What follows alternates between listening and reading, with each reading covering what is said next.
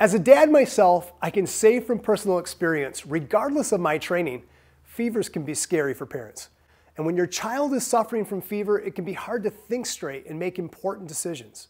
So learning what causes fevers and how to treat them will certainly help in this situation. So let's take a look at what causes a fever.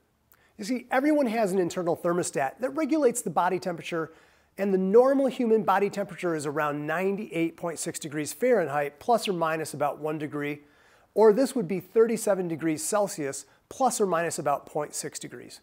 When the human body detects an infection or another illness, the hypothalamus responds by raising the body temperature to help fight the condition. So when taking a rectal temperature and it's over 100.4 degrees Fahrenheit, this would be considered a fever. Remember, it's not always necessary for a child with a fever to see their doctor. It really depends on the age of the child and the other symptoms that they may have. Now, let's talk about managing the fever. You see, fever cannot be accurately detected by the old-fashioned simply feeling your child's forehead rule. It's actually necessary to take their temperature with a good thermometer. Although there are lots of thermometers on the market that measure temperature in different areas, parents really should use rectal thermometers whenever possible, and especially with their infants or babies, to be most accurate. And then once the fever is detected, the most important things you can do is improve your child's comfort and make sure they get enough fluid so they don't get dehydrated. Now, I know, while your heart is instinctively wanting to bring your child right to the doctor's office, it just may not be necessary, especially if the child seems fine once their discomfort's treated. Now let's talk about keeping that fever at bay when the fever is not serious. And though not every fever needs to be treated actually, there are some things you can do to help make your child more comfortable. Treating the child with acetaminophen or ibuprofen will usually reduce a fever. It's important to make sure that we give the right dose though, and at the right time for your child. If your child's under 2 years of age, it's important that you contact your pediatrician or pharmacist for the correct dosing. For children old enough to be noted on the directions of the box or the medicine bottle, the over-the-counter medicine then will give you recommended doses written right on the label. It's important to not overdress your child when they have a high fever.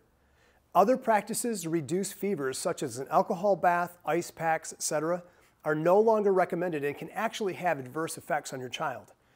A fever will cause a child to lose fluids more quickly, so offer plenty of fluids to avoid dehydration. If breastfeeding, maybe increase the feedings to help supplement in order to make sure the baby is hydrated. Dehydration signs include crying without tears, a dry mouth, fewer wet diapers, and even a sunken fontanelle. Keep your digital thermometer ready and accessible so you don't have to search for it once your child is ill. Keep the oral and rectal thermometers clean and sanitary between uses. Sometimes thermometer sleeves help with this process.